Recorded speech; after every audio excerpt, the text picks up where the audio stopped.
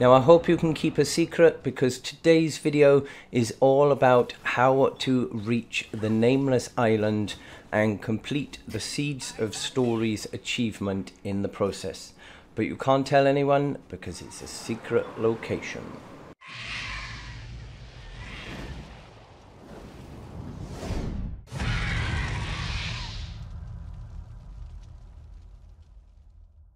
What's up guys, I'm RiverFox, welcome back to the channel. Now today we're going to be going through the secret island. Now just off to the northeast of Mondstadt there is an island off in the ocean which is not shown on the map. It is not going to appear anywhere until you actually go close to it. Now completing this quest will give you the Seeds of Stories Brought by the Wind quest. And it's a short mini quest that's going to give you some pretty decent rewards in the process. So I'm going to take you through all of the information you need to know to complete this quest. Now the first thing that you are going to need to do, it is recommended that you do have an Animo, a Cryo and a Pyro hero at least in your loadout, because you're going to have a few different challenges and tasks that you will need to complete once you get there. Now the first issue that you will have is it's really a long way to get to this island. So unless you have got a lot of energy regeneration, then you're not going to be able to fly over there, you're not going to be able to swim over there fully.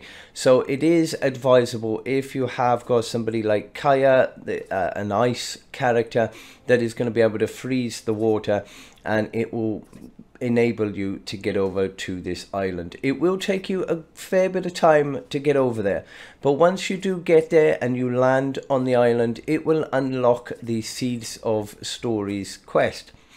And the first thing that you're going to want to do when you get to the island is go and loot around. Now there are quite a few chests on the island, and there are lots of crabs as well. So make sure you collect any of those before you get started on the quest, because when you do start the quest, you're going to end up leaving the island, and you don't really want to be struggling to get all the way back there again. Now there will also be a ruin guard as well, which when you first land on the island, there are a couple of them which look like they're rotten, rotting away, but one of them will come alive as you go around the island, so you will need to clear him off as well. So get all that done out of the way. Now when you have done all of that, you're going to need to head off in the island, and you will find this little camp. Now this camp is towards the north end of the map, and next to the little camp you're going to see a spade in the floor, and you'll also see some rocks there that you will be able to destroy. If you destroy those, it's going to reveal a hole, and in that hole you're going to find your ragged notebook. Now the ragged notebook is going to give you everything you need to know in order to complete the challenge. But once you've collected that, if you then go into your menu and go into your backpack and go across and find your ragged notes, I'm going to pop a screenshot up for you as well so you can see it on screen anyway. But the next part of this is that in the center of the island where all of the ruins are, you will find a ruined sundial, and once you get to that sundial, that's when you're going to start your quest. So for the rest of this part of the quest, you are going to need to change your time. You're going to need to be between 2 AM and 5 AM. And if you don't know, you can do this going into your menu, go over to the clock logo, and you can adjust the time from there. If you do it any other time other than between 2 AM and 5 AM, it won't work, so you'll need to restart. So make sure you do that. Now once you've changed your time to 2 AM, this is where you are going to need to change over to your Animo character, because you will need to use the abilities from that. Of course you do have visions. You are able to use your visions in order to locate things. So if you use your vision, it will locate 4 different orbs that you are going to need to disperse to carry on with the quest. So the first one is going to be just to your right hand side. If you're standing looking at the broken sundial, on your right hand side you're going to have this big tall pillar. If you climb up to the top of that pillar, there will be an orb up there. Just use your Animo ability and that will disperse that orb. Then you need to head towards the beach. Now there will be one towards the southwest and one towards the southeast. One of them you are going to need to use your freeze ability to freeze the water in order to reach the orb. Now the next one is directly behind the sundial itself. Now you will see an homunculus there as well, so do make sure you collect that at the same time. But once you've done all 4 of those, if you then head back to the center of the island, and this is where you are going to summon your boss fight. And this will be the beginning of the Eye of the Wind boss fight for you. Now you are going to need to use your abilities, try and kill this this boss off, but once it starts getting almost to dead, then it's going to suddenly dash off and go to a different part of the island. But you will also get a big wind rush appear in the center, which you can then fly up high, use the rings in order to boost you and get you back to the island.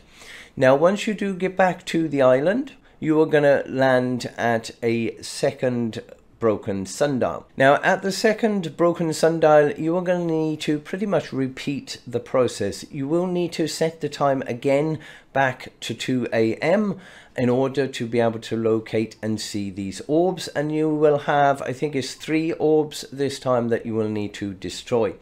Each time you do destroy or disperse one of these orbs, it will generate some enemies for you to kill. And once you have cleared all 3 of them, then you should get the Eye of the Storm back again.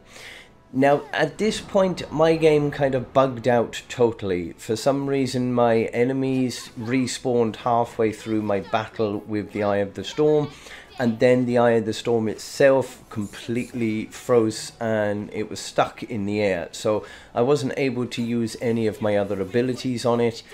I was only able to use a bow hero, and I didn't really have the right loadout at the time. I had an electro bow hero which wasn't the best for it. So it is advisable to try and set your loadout before you get started on the quest, because once you've started it doesn't allow you to change your character halfway through. So, and if you do leave the area it will reset and you will have to do it again. So make sure you do that before you go into this battle.